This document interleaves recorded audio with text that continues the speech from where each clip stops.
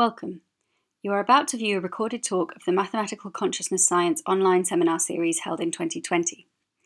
This seminar series aims to explore the role of mathematics in the scientific study of consciousness and hopes to connect researchers who have an interest in this topic. While every session of the seminar consists of a talk and discussions, the latter are not recorded and the following will only contain the talk. We hope you will enjoy it. For further information, please visit our website, seminar.math-consciousness.org. The issue I would like to discuss today is a neuronal principles, central neuronal principles that underlie the emergence of perceptual content in the conscious mind. And I will be using faces as my main sort of theme, but I would like to emphasize right from the start that the overall strategy is not to really understand specifically, uniquely how faces are perceived or consciously experienced, but rather to derive more broad principles of any perceptual content. I'm simply using faces because this is a very convenient, homogeneous set of images that are also represented, as you'll see, in a very selective manner in the brain. So they're very convenient to use as tools, but I would like to convince you that I'm talking here about general principles of conscious perception in general. So the question is, what are the main neuronal principles that underlie the emergence of a face and the appearance of a face in our mind? And before I jump into the results and the argument, I would like to first point out what method I'll be talking about mainly. We are using different methods in my lab which complement each other, but here in this presentation I would like to focus on a very unique and actually quite rare set of data, which is intra-cranial recordings.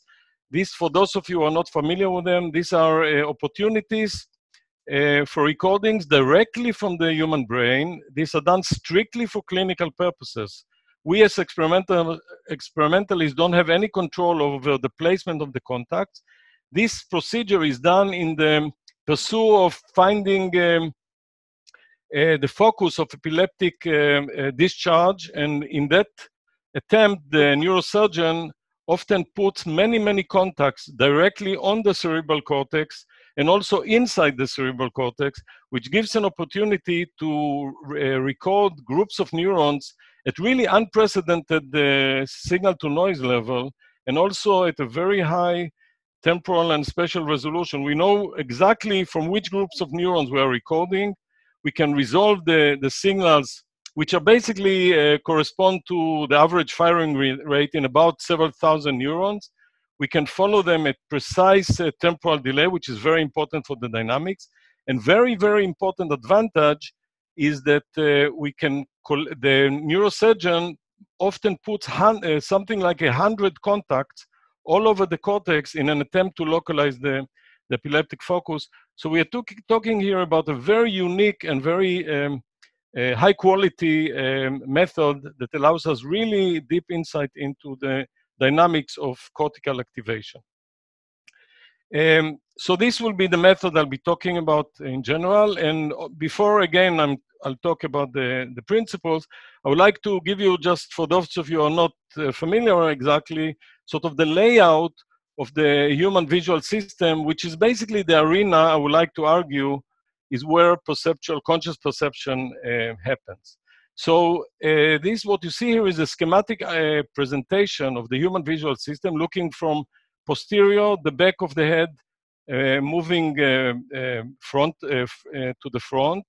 This is presented on an unfolded cortex. So we are taking the cortex and flattening it like a geographic map. So you can see in one glance the entire set of visual areas. And you can see that when you do that, basically the entire visual system is arranged as a stacks of layers. Each layer is a visual area. And this is a hierarchical stack. So if we record individual neurons at each level of the hierarchy, we find that the earliest level at area V1, early visual cortex, neurons are selective to elements of the visual image, not to the, for example, to things like oriented borders, edges, and so forth. And as we climb up the hierarchy through advancing visual areas, going forward in the brain. We end up at the top of that, we record more and more abstract and gestalt-like templates in the neuronal responses until we get to the top layer in the visual system, where we find entire gestalt templates that are selective for specific categories. So neurons will be selective, for example, to face templates, to templates of places, to templates of body parts, and all these areas are at the top of the visual hierarchy, and from there you move to memory areas and so forth. And in this talk, as I said, we'll be using faces as the model system to try to decipher principles of perception. So I'll be talking about clusters of neurons that we record directly with intracranial recordings that are selective to faces and not to other object categories. Okay. So the first question I would like to ask is, what actually endows, what neuronal mechanism, what neuronal principles endows a face with the appearance of the specific face you're looking? This is a very, very fundamental question. What gives the appearance to the images that we are looking at? And I hope the question will be more clear as we move along. So what principles makes this specific face to us look the way it looks? And I'll point here that I'm not talking about whether we can recognize this face as John or Matthew or whatever. We are simply interested in the perceptual appearance of the face in our mind. So to find out what could be the principles, we ran a very simple experiment. This was done by Doda Videsco and Shani Grossman, where the patient was presented with a series of visual images that they watched, fixated at the center of the images. And the images included faces, and I'll be focusing on them in this specific presentation, but also other categories of images. And the task of the patient was very simple, just to passively watch the pictures until one picture repeats twice, and then the patient is required to press a button. If a picture repeats twice, it's called one back visual task. So the patient are watching this series of images, and we are recording at the same time from electrodes in the visual cortex. And first of all, we were interested in finding, Shani was interested in finding, where are these face-selective contacts located? Where do you can find neuronal groups that are selective to faces and not to other categories? And she marked here on the unfolded cortex, you see here the two hemispheres, left hemisphere, right hemisphere. This is the back of the brain. This is the hierarchy of visual areas starting from early visual cortex, moving forward. You can see it here on the ventral surface of the temporal lobe. And you see a very nice cluster that all the face-selective neurons are clustered, as I said, in the high order areas, front in the brain, along the temporal lobe. And you see a nice cluster of a large number of contacts, in other words, groups of neurons that are highly selective to faces and not to other categories. And the question is, what happens when you show a particular face to a patient? How these clusters of electrodes behave? And here you see, I won't show you all the details and jump to the central finding. Here you see the profile of activation to specific phase. In this case, this is the phase of all the clusters of neurons that were recorded from the patients. And for convenient, Shani arranged the electrodes in such a way so the electrode with the highest activation, you see it in the highest bar, is on the left side, and with the lowest activation is on the right side. And you immediately can see that despite the fact that all these electrodes are selective to phases, some electrodes are highly activated by this phase, and other electrodes are poorly activated. Okay? The interesting thing is, what happens if you show additional phases? What happens to this pattern? And what you see is keeping exactly the same set of electrodes. So in all these plots, you have exactly the same set of electrodes arranged in exactly the same manner as this set. You see that for another phase, Merlin-Monroe in this case, the profile of activation, of the pattern of activation in these groups of neurons completely changed. It's as if, you can imagine metaphorically, as if for each phase, there is a sort of a barcode with a specific profile that identifies the activation pattern for this phase. And this barcode of activation or pattern of activation changes as you move to other faces, and you see here another face. Another interesting thing that you can immediately notice is that if you set the faces in pairs, you find that certain pairs, for example, this pair of faces, produce rather similar profiles of activation. The pattern of activation, the barcode looks pretty similar. We say that whenever they are close, these are actually short distance, and for those of you who are familiar with vector representation, this just simply means that in a vector representation space, the point representation of this face and this face will be short distance from each other, or in other words, the pattern of activation are quite similar or correlated. However, in this case, the activation profile is very different, so we'll say there is a big difference in terms of pattern of activation between these two faces. I hope this is clear. And you can in fact go every pair, make all the pair combinations, and generate a matrix of all the distances between all the faces and all other faces, and find out that certain face pairs have short distances. For example, this pair here have short distance, while other pairs have long distance between them. So we can get a sort of a matrix description of all the distance structures between faces in terms of the patterns of activation in high order visual face selective areas. Why is this interesting?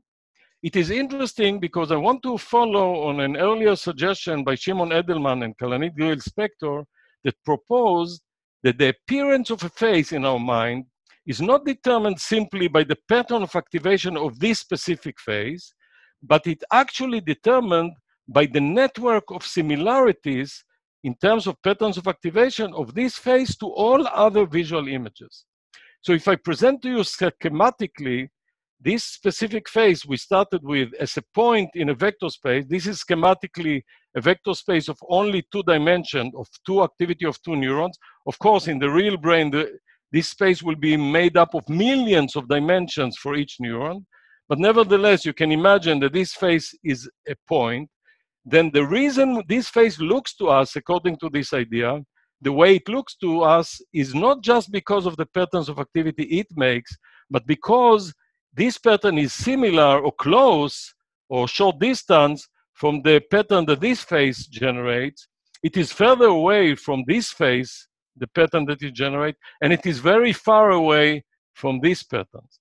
So the network of distances that we find in the cortex is not just some kind of a random set of distances, it actually defines the way a face appears in our mind.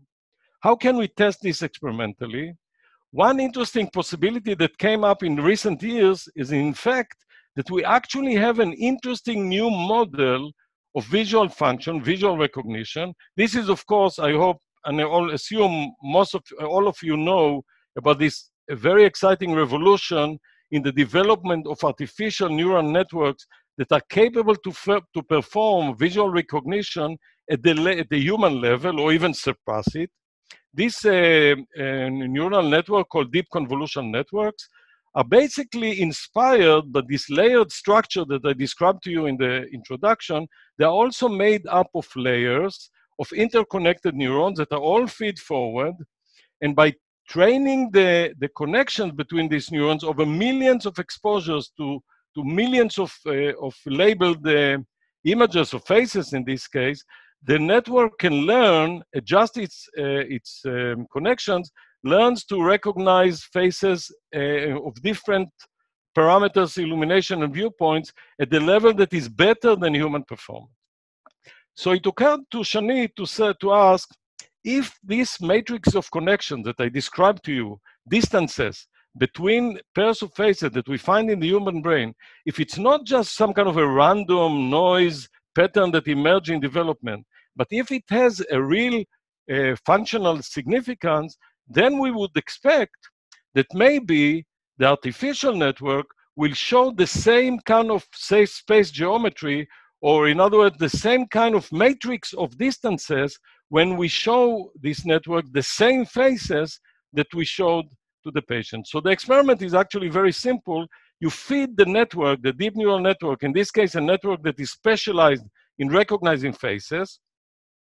You feed it with the same faces that the patient saw, and for each layer in the network, you can generate the same matrix of distances as the one that I showed you for the human brain. And you can simply ask, for each layer of this network, do we find a similarity between the distance matrix in the artificial network and the distance matrix that we find in the human brain? If we find such similarity, I will argue this cannot be attributed to chance. You're talking about here two completely different systems, the human brain, artificial network, that perform a similar function, face recognition, and this, what we call convergent evolution, similarity in distance matrix, indicates to us that this is an important factor, not some kind of random or arbitrary distribution.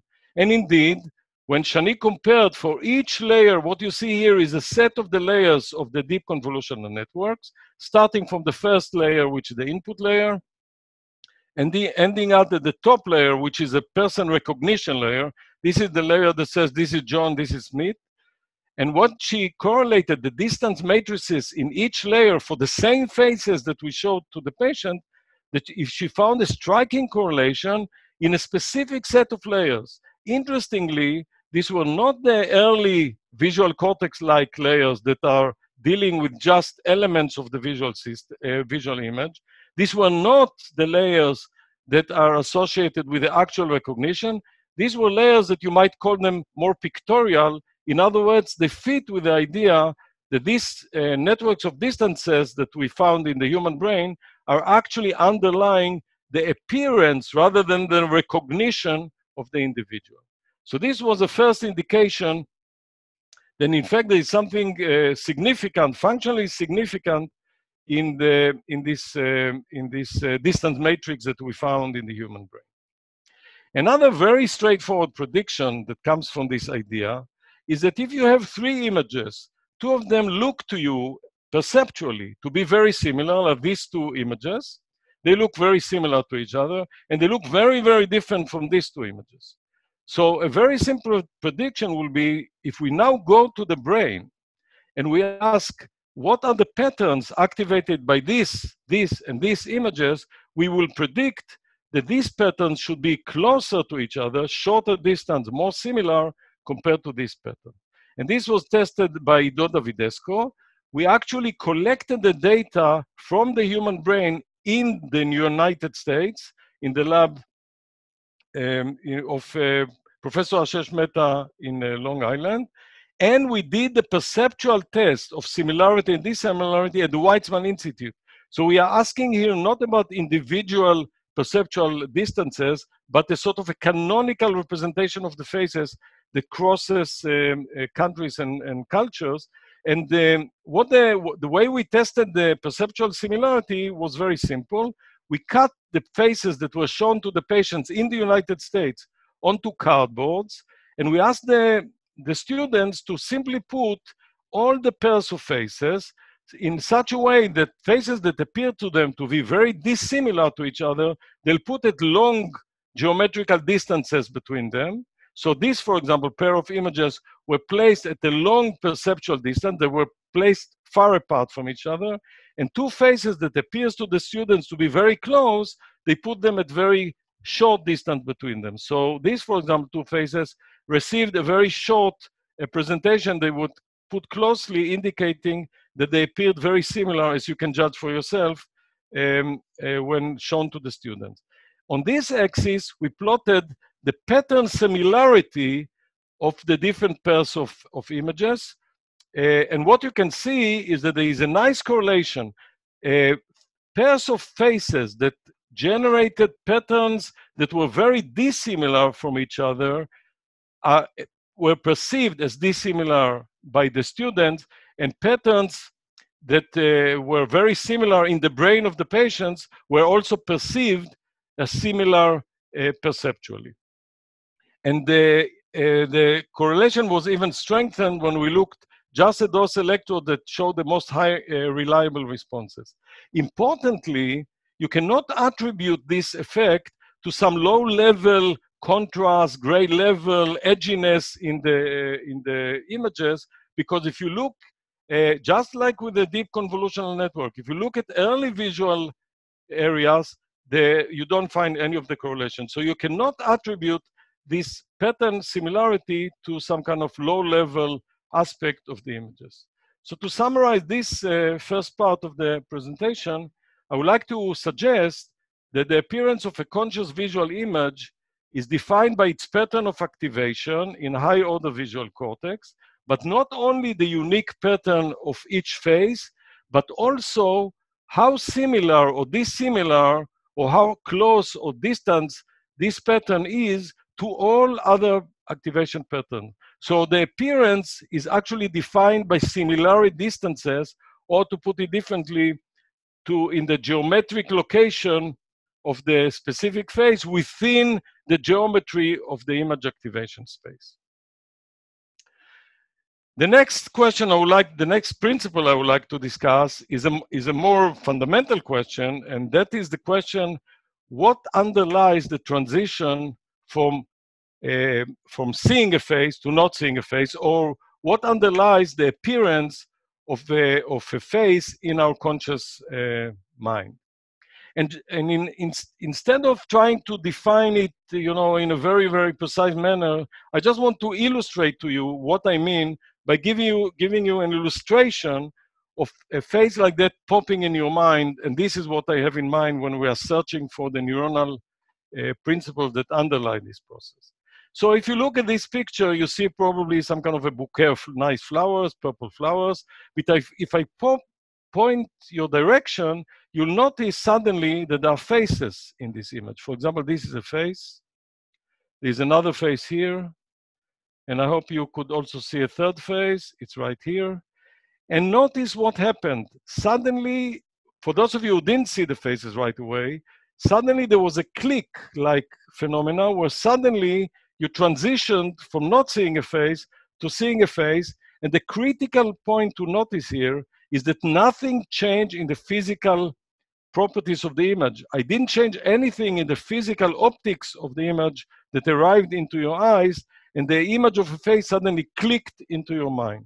And the question I would like to discuss now is, what are the neuronal principles that underlie such clicking of a face appearing from a non-face situation without a change that cannot be attributed to a change in the physical properties of the stimulus.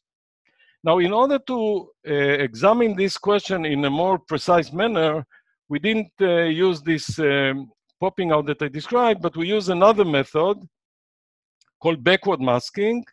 And the advantage of this method, it allows you to precisely pinpoint the timing of the event, of the presentation, and the timing of the conscious event. And the way it works is that you are presenting a target, in our case, a face image, but you can, of course, present any other target for a very brief period, for something like a fraction of 20 milliseconds, and you immediately follow it with a high contrast mask. Now, if you titrate the distance between the mask and the target, you can create a situation that with very little change in this distance, sometimes you will see the image. In that case, you'll say, aha, I see a face, you detect the target. Or sometimes you'll just see the mask. In that case, you'll say, I failed to see the target. And I just want to give you a feel of how it looks like, and I'll show you a backward masking demonstration. In each presentation, there will be a target, not necessarily a face in this case, but often a face, followed by a mask. And at first, I'll give you a very short distance between the target and the mask, only 40 milliseconds. And this will be difficult to detect, but believe me, there will be a target every time a mask appears. Let's see, I hope it will work. Yes.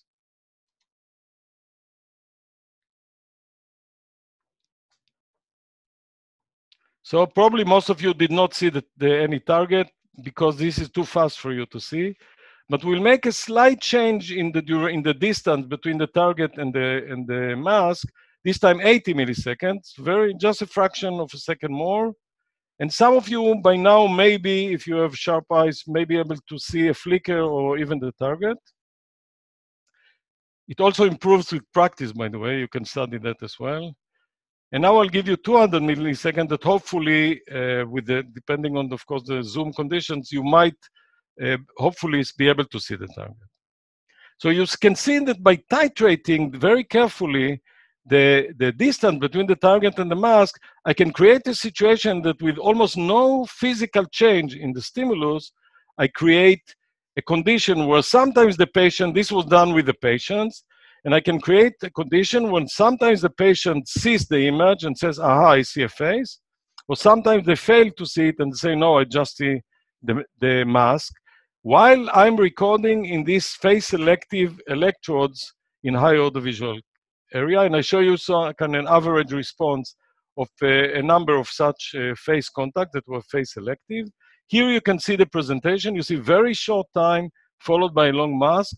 And notice the big difference that you see between those cases when the subject said, I see the face, which is here in red, and the cases where the subject says, sorry, I failed to see the image, and you see this is in blue. Two major differences. First, you see there is a major amplification in the signal. Conscious visual perception in this face-selective electrode is associated with an amplification of the signal compared to the non-visible condition. But even more important, notice the dynamics. The presentation was here for 20 milliseconds. It was quenched completely on the retina by the mask. And you can see that the activation keeps reverberating for hundreds of milliseconds after the image is already gone. Whenever we see such reverberating persistent activity, the first suspect is recurrent positive activation among neighboring neurons. This, of course, will explain also the amplification of the signal because they reinforce their activation beyond the initial stimulation. Notice that this entire network is under tight inhibitory control, otherwise it will explode into epilepsy, of course. But even within this tight control, there is a reverberation going on that keeps the signal going on and on and on for hundreds of milliseconds. And it is probably mediated by this vast and very intense network of lateral connections that are binding these groups of neurons together.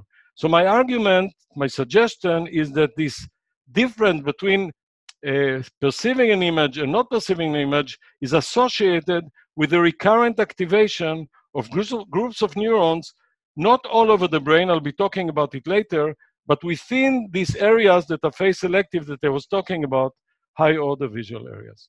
Now, why this recurrency is so important? First of all, it of course magnifies the signal, but I would like to point to an interesting aspect that is worth thinking about. It's conjectural, but I think it's very interesting. I was sort of, without thinking, mentioning that I'm proposing that there is a space, there is a visual face space, let's say, or shape space that emerges in the human brain that is made up of a group of neurons that define the dimensions of the space. But if you think about it, this space or this pattern of activation that I talked about in the previous part of the talk is a completely artificial contrast made by me, the experimenter. I am the one that is looking at the brain from outside, collecting activation patterns and defining them as an interesting space that indeed I try to convince you that it has a functional meaning and it makes sense and so forth. But from the point of view of the brain that doesn't know that somebody is looking at it from outside, from the intrinsic point of view of the brain, what binds all these neurons that are activated into one meaningful functional space? What makes them a group that is you can sort of legally or functionally talk about as defining a point in space when you're showing a face? I would like to propose that this recurrent activity among all the neurons that are activated by these images is the mechanism that is actually binding these neurons into dimensions of a meaningful space.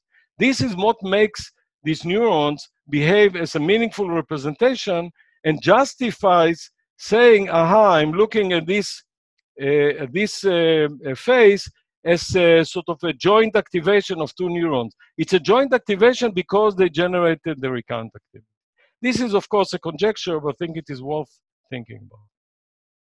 So to summarize this part, I would like to suggest face perception is associated with amplified and persistent ignition localized to the face-selective visual areas.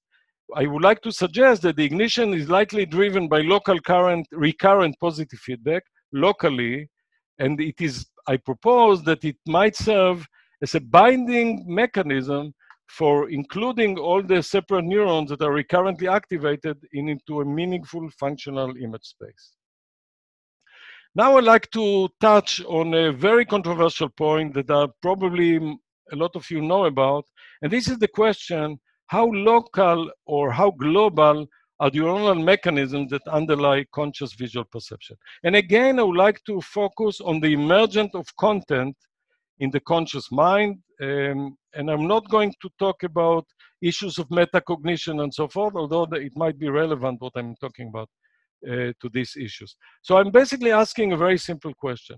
I talked about recurrent activity within visual area, high order visual areas, but is it sufficient? Is it the central element that is actually underlying the emergence of face concept? Or do you need additional, more global activation, both in early visual cortex and high order visual areas? So let me start by asking whether we need a recurrent activation into early visual cortex as a prerequisite to have a perceptual image appearing in our mind. There are interesting theories and suggestions by Victor Lame, for example, that argue that the essence of perceptual conscious perception is not only the activation in high order areas and not only the activation in early visual areas, but the recurrent loop going from high order areas back to early visual cortex. So we wanted to examine this question in the human brain. This suggestion came from monkey studies. And if you think about it, how can we study the involvement of V1, early visual cortex, in conscious perception? You must find a visual illusion that dissociate the physical stimulus that, of course, drives neurons in early visual areas from the perceptual aspect. Just like I showed you this example of a popping face that dissociated the physical that didn't change from the perceptual that did change with the popping of the face. So we're breaking our head what could be a good illusion that on the one hand blocks completely all physical input, optical input into the human brain on the one hand, and on the other hand, you are totally oblivious to this blockage. And together with Golan, we came with the idea to use spontaneous blinks. Spontaneous blinks occur every 5 seconds approximately. They include complete closing of the eyes. You completely block all visual input to your eyes, and nevertheless, you are completely oblivious to the fact that you are blinking every 5 seconds. I will challenge you to try to remember when you blinked during my talk. This is something we are completely unaware of until somebody brings it to your attention. So it's a beautiful, we call it ecological illusion that on the one hand produces a very striking blockage of the visual input to the human, to the eyes and to the brain. On the other hand, we are completely oblivious to this illusion. And if you want to argue that the reason you don't see your eye blinks is because they are too fast, in other words, the blinking is too fast for us to perceive, Tal Golan prepared this beautiful illustration in which he tied this video image that you see here to the blinking of very carefully measured blinks of a student. So what I'll be doing here, I'll be blocking the visual input from this part of the screen to your eyes in conjunction with the blink. In other words, I'm simulating the optical flow that happened during a blink. We will call this a gap, and we'll be using it in the experiment. And ask yourself if you can see those gaps in the visual stream or not.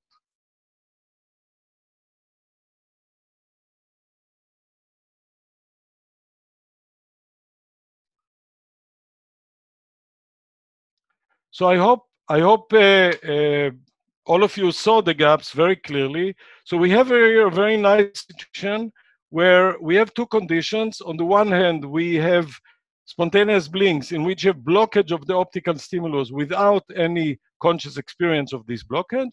And on the other hand, we can simulate those blinks by blocking the visual input, and we can check what happens in early visual cortex and contrast it with high order visual areas.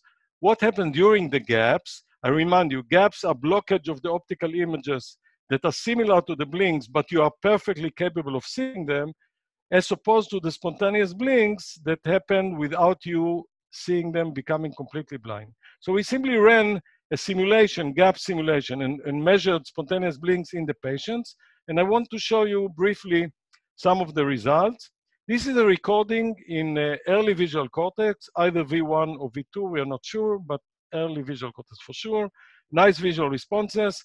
And this is the response that you record in this specific contact in early visual cortex to the gaps. We can tie it to the onset of the gap, we can tie it to the offset of the gap, and you see that in this specific contact, there is a very strong, robust response, decrease in response for the onset of the gap, and increase in response to the offset of the gap. This is a typical response in early visual cortex, but this is not surprising that you see this nice response, because you have both a change in the optical stimulus, but also a change in the perceptual state. So, of course, we are not surprised. The critical question is what happens in this electrode when we do the spontaneous blinks. And here you see, very strikingly, that early visual cortex is completely oblivious to the fact that you are totally blind to the fact that there were blinks here. Despite the fact that you, as an observer, as a reporting observer, you are not conscious of these spontaneous blinks, early visual cortex simply follows the optical stimulation and ignores the fact that there is a major perceptual change between the visible gaps and the invisible gap in the optical flow. And notice, now I'll show you high order visual area, and notice the dramatic change as we move upwards in the hierarchy of visual representation. This is a face-selective cortical region during the blinks. No response whatsoever.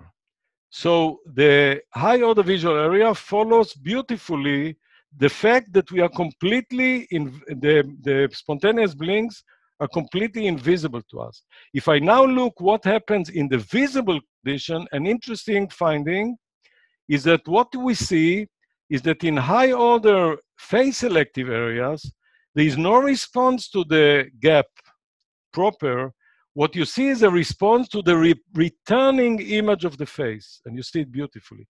So a gap, if you think about it, consists of disappearing of the face, which is not reported in these sites, and reappearing of the face after the gap, and you see a beautiful ignition happening when the face reappears, and you can see a striking discrepancy between the perceptual state and the non-perceptual state, despite the fact that the physical changes were identical. So this leads me to argue that activity in early visual areas is linked to the physical stimulus, but it is not underlying or linked to changes in conscious perceptual content. Of course, you need early visual cortex to be a conduit for the visual stimulation when you open your eyes and look at the world, but in terms of the perceptual state, it does not play a role. And I'll remind you that you can have visual perceptual state without stimulation of the eyes, for example, during vivid visual dreams. So this is the summary we get from this part of the results. And the last question I would like to discuss is the question of global workspace ignition.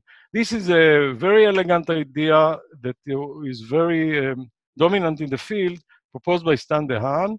And the argument is that face or visual perception is not necessarily associated just with an ignition within high order visual areas, but in fact, the essential principle or essential event that leads to our ability to perceive a visual image is not the local activation in high order areas, but a global ignition that is based on recurrent activity across frontoparietal cortex in addition to the visual. So we were very interested in this question, and we wanted to ask it in doing an experiment.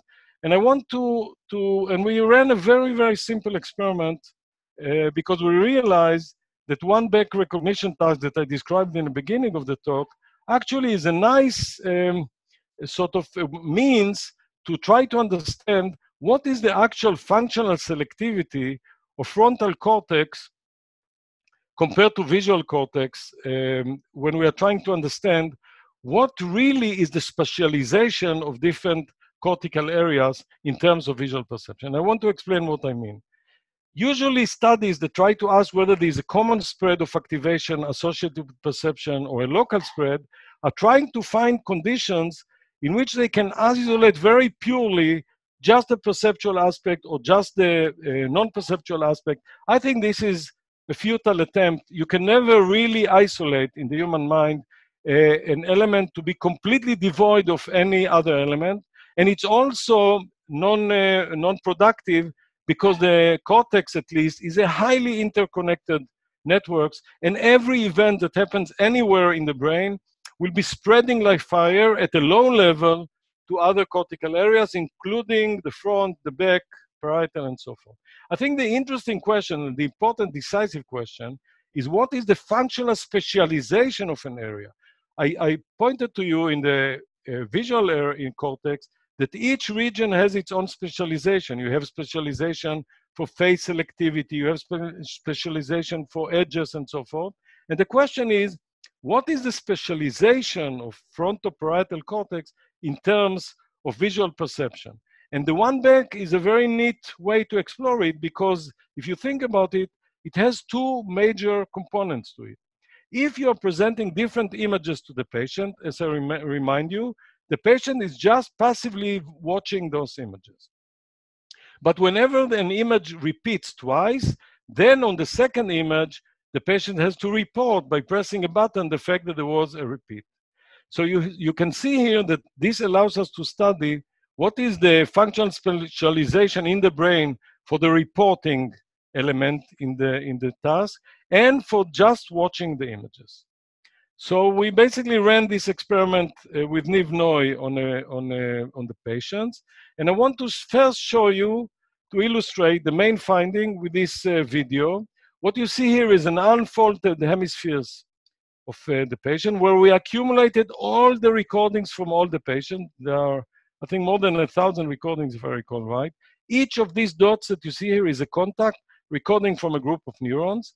And I'll show you a video that will show you first the activation in the cortex to the presentation of two different images. So I remind you, the patient does not need to press a button when they're looking at them. And then the third image will be a repeat. And then you could see what happens when the patient is in the brain, when the patient is pressing the button. I remind you, this is the visual cortex. This is frontal, this is parietal. I apologize for the unfolded presentation, but it's very convenient because it shows you in one glance the entire cortex.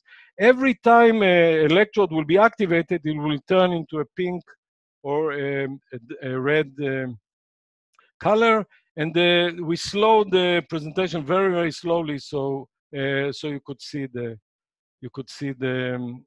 activation carefully. So this is the first image. Notice visual cortex lights up like a fire. This is the ignition I was talking about. Notice how it continues after the image disappeared. Pretty soon there will be another image, a different image, so the patient is just watching, is not doing anything. Again, pretty soon you'll see activation. Notice also frontoparietal. There is a little bit of activation in frontoparietal. So if you want to argue for a global workspace, you have some activation here. But if you want to discuss functional specialization, notice this image that is a repeat, and now the patient has to press a button. You see the activation in early visual cortex, but notice what happens, the high activation that now the ignition that now finally happens in high order frontoparietal areas. And these are activation that are selective to the decision to press a button and to the preparation and so forth. This was just to give you a feel And here is the quantitative analysis of all the contacts. In this case, we color-coded them according to how modulated, how functionally selective they were for the report versus the no-report condition. And electrodes that are colored in yellow are the ones that were particularly selective for the report rather than the mere perceptual viewing. And you can see this is the back of the brain, the visual cortex. This is frontoparietal regions. You see that the majority of yellow contacts are in the frontoparietal region. Clearly, the frontoparietal regions are generally dominated by report. Of course, there are within them, like in all biological representation, some exceptions that might play a very important role. I'm not arguing against it, but the overall picture that appears is that the frontoparietal cortex is dominated by reporting aspect. It's functionally selective for this, not for the visual content. If you are interested in the visual content, here is an analysis that asks simply which electrode was selective to, was highly selective to a specific category, let's say faces compared to other categories and so forth. And you see that now all these electrodes that are selective are all in the visual cortex. Very few electrodes in the frontal part of the brain are functionally selective for the content of visual experience. So I think the conclusion is quite clear that we are asking about dominant parameters. We are asking about functional selectivity. Frontoparietal networks are specialized for high-order functions like decision-making, motor preparation. We have some data on metacognitive functions, but they are not selective for the conscious perceptual content. So to summarize my entire presentation, perceptual content is defined by local patterns of neuronal activation, and we argue the appearance of an image is defined by the similarity of this pattern to all other patterns. It's as if you have some kind of a grid of definitions that are defining and placing each image that you have within a specific location in a vast space of possibilities, and the distances to all other images together cooperatively is defining the appearance of this image. The emergence of a specific content, like a face, in consciousness is linked to a local ignition, which is a high and sustained activity within the groups of neurons that are selective for this content. So for example, I will argue, extending this idea, that if you are, for example, becoming sensitive of motion, visual motion, then you'll see ignition in neurons, high-order neurons that are selective for visual motion, and they will be ignited.